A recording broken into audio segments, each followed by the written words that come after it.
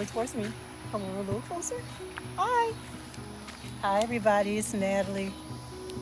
I'm out in the garden. Look, check out my Scooby-Doo shirt. Go down. I have a new cameraman, Christopher. Back up. Okay. I just want to show you something I was doing in the garden. Kind of turn this way, Chris. This way so we can see the pepper plant. A little closer. Okay. Be patient with me, you guys. It's something I was just trying. I wanted you to see that I am pinching peppers off my pepper plant. See, in order for these that are already forming to grow larger, you need to pinch off the other smaller one. There's so many little blossoms all over the place. I'm gonna guide the camera a little bit. You still have it? Right there. Okay.